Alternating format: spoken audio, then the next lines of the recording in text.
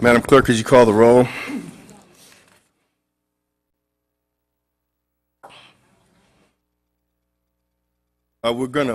Madam Clerk, we're going to pull item DR1. DR1? Okay, thank you.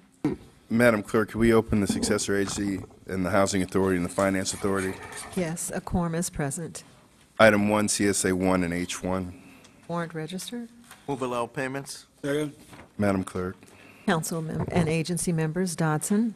Aye. Padilla. Aye. Morales. Aye. Franklin. Aye. Mayor Chairman Buds. Aye. Item 2, CSA 2, H2 and F1. Approval of the minutes for council February 24th, March 3rd, and March 5th, 2015. Successor agency Housing and Finance for March 5th.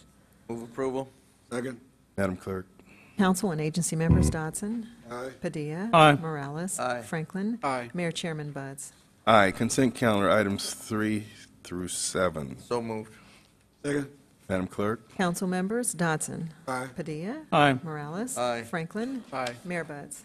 Aye. DR2. Staff report recommending an amendment to the city's California Public Employee Retirement System contract. Motion to waive further reading. Second. Madam Clerk. Council members Dodson.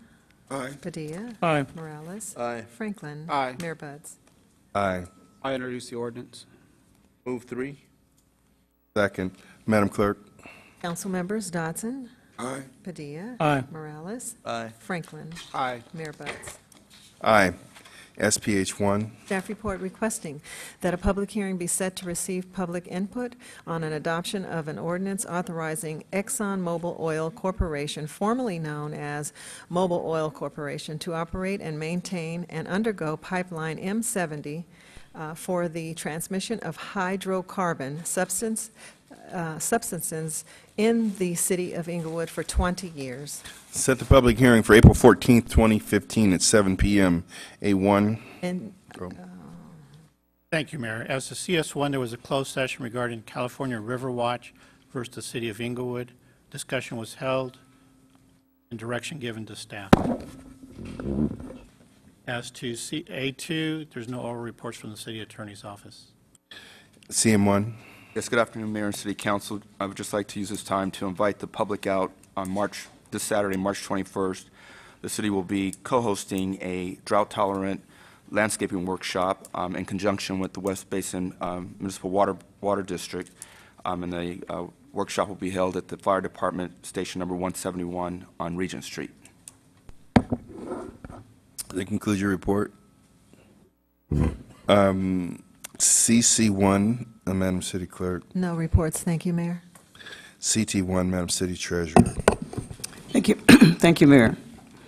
Just like to report that I did attend the annual conference for the Government Investment Office Association that was held in Las Vegas, and it's based in Las Vegas, so that's where the conference was based. And it was held March the 11th through the 13th. It was just an excellent session, and we had over 75 attendees from California attending that particular conference. Over 75. We had nearly about 500 people in total attending it. So it gave me a chance to do a little bragging. And so I talked a little bit about the successes of our city and some of the things that have happened. Talked about, there was upon a time when we had like an $18.3 million deficit, and we were headed towards bankruptcy, and now our reserve is better than $20 million. Talked about the successful negotiation with our 6 unions. I talked about a form where we provided $18 million. This was not general fund dollars, and they gave us better than 5-1. Wish we can find some more like that. Thank you. Pumped $100 million into that particular venue, and the Eagles, when they opened, they said it is without a doubt the best venue they have ever performed in. I was there and I heard it, and it also isn't just an excellent venue. Bragged a little bit about our Hollywood Park tomorrow. $2 billion project. I asked if any of the other 75 cities have any $2 billion projects going on in their cities. There were no hands raised. So, we got that going on here. Also talked about, I also asked the question, how did some of the cities deal with when the state did away with the redevelopment agents? How did they handle that, and how many have clearances? No hands raised. Talked about we did get our clearance letter back in December of last year. And last not but least, I talked about our, looks to be very good, our possible 80,000-seat football stadium. There was a couple of people there from Texas. I said, we will have more bells and more whistles than yours. And that's looking very good for the city. So a lot of positive things that was really going on, and it was just an outstanding conference, some excellent sessions, and a lot to learn. And matter of fact, they're developing a government finance certification course that I will be taking also. It's going to be the first time, so I will be enrolling in that. So it's an annual conference that's normally held every single year.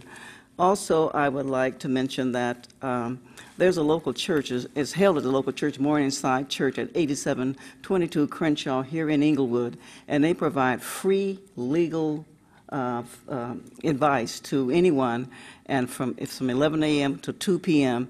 every other Saturday. And what you can do is call the church, and they will let you know what Saturday they're giving that. That number is 323-750-2790. And if you miss it, call my office. I will give it to you again. But that's 323-750-2790.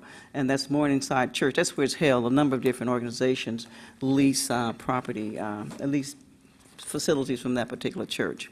Well, that concludes my comments and my remarks. Thank you, Madam City Treasurer. CI 1. Initiative by Mayor James T. Butts, Jr., recommending authorization to transmit a formal request to the Chair of the South Bay Cities Council of Governments that an automated transit network One project- thing, there was supposed to be added, initiative by Mayor James T. Butts Jr. and Councilman Ralph Franklin. I know it wasn't changing. On the new one. Back up. You want to add? To add, and Councilman Ralph Franklin. Got Thank you, it. Mayor. You take a vote on that. Okay. I move that addition. And I second. Madam Clerk. Council members Dodson, Aye. Padilla, Aye.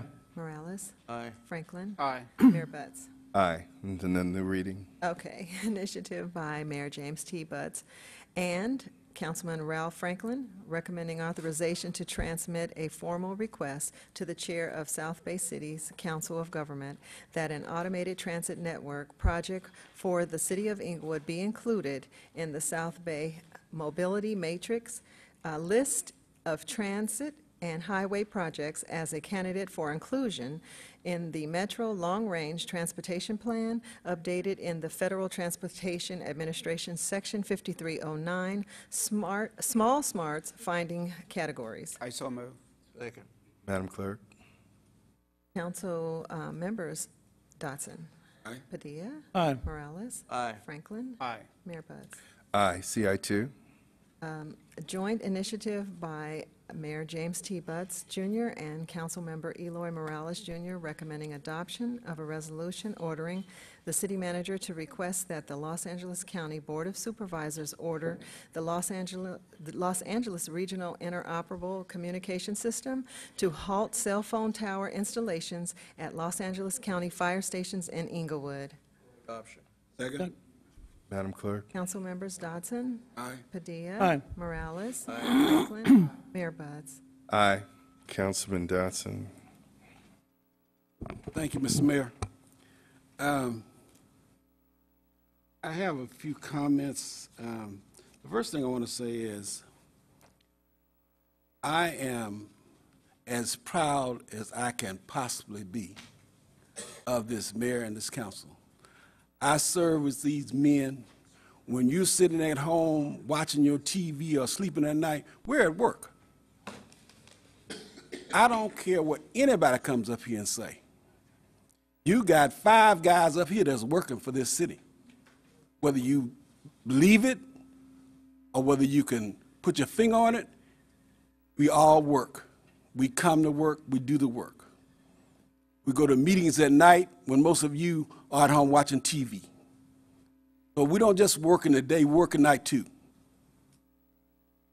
With that being said, this year, Earth Day celebration will take place at Inglewood City Hall on April 18th. Put that on your calendars. Relay for Life, June 6th and 7th. please, if you live in District 1, I would like for you to join Team Dotson. Please contact my assistant, Miss Alicia Smith, at 310-412-8602, or Patricia Patrick at District 1 ICOP Center at 310-330-5330. You can talk to any one of them. I would appreciate it. We really want to try to raise some money for a very good cause. I'm going to stop there and say one other thing. Not only is this council working so much for this city, we have a great staff here. I talk to the staff. I work with the staff. Sure, we don't have as many people as we want to work, but we're getting there. From $18 million under to where we are now, come on now. You got to know better than that.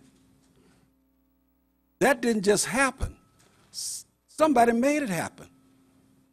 And if it had not been for that somebody, we wouldn't be talking about this. We'd be trying to get out of bankruptcy.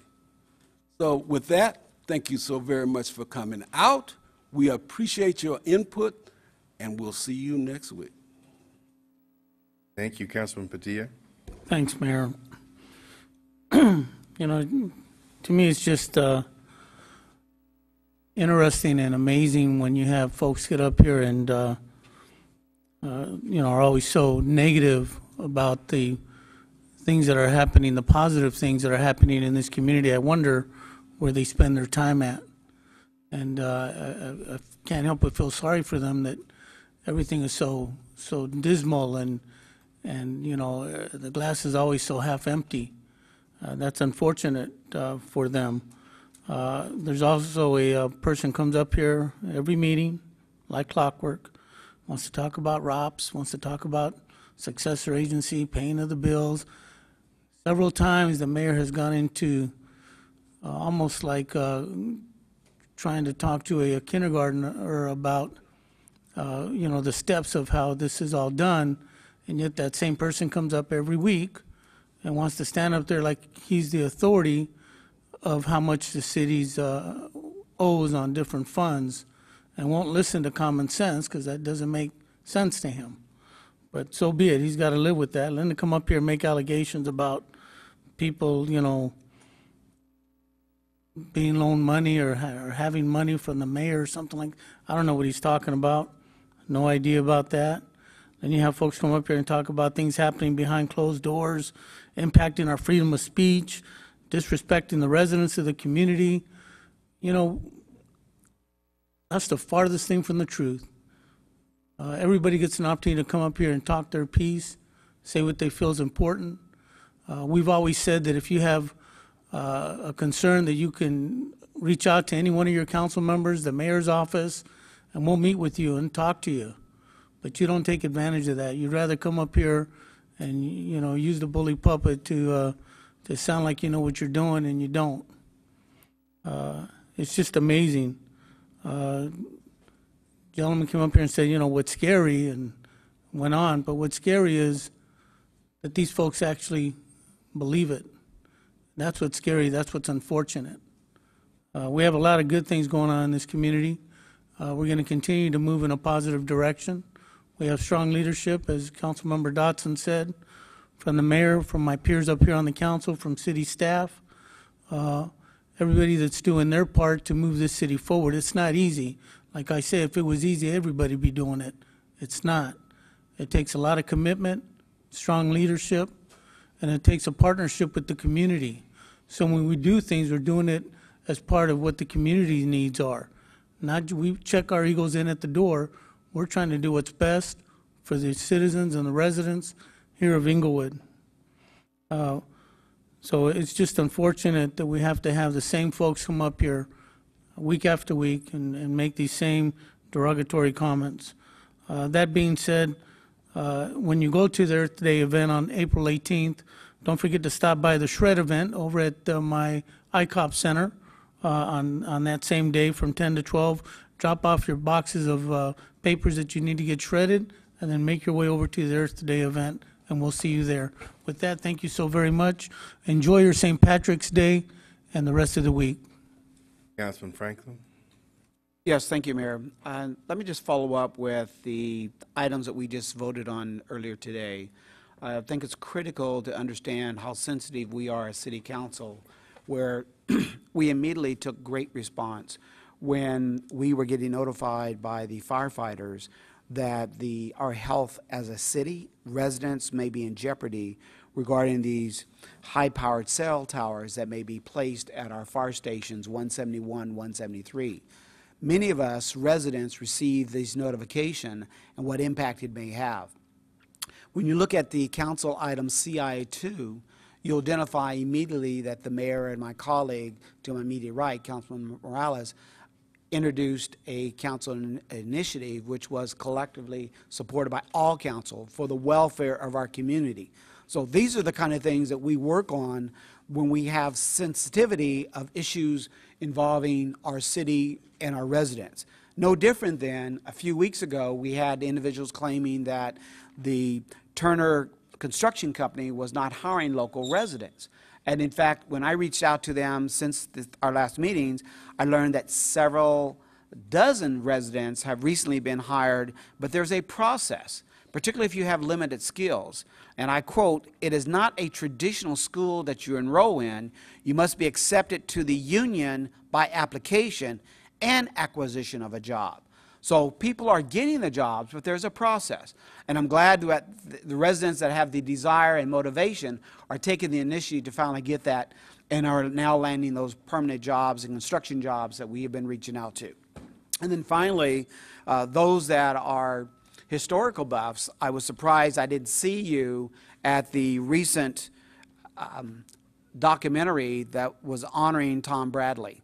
On March 11th at 6 p.m. at Inglewood Main Library at the Gladyson's Waddingham Lecture Hall, there was a video about the impossible dream of Tom Bradley, identifying that 35 years before Barack Obama's election as president, the question of race and the possibility of bridging racial barriers were put to the test right here in the city of Los Angeles, but particularly because of the LA riots that occurred over the years. And here you take Tom Bradley, who identified that I believe in being a cohesive team player, was able to fuse in a predominantly white society to say that we all need to work together for the benefit of mankind. And to this day, we still honor him, no different than what you now see at the LA airport.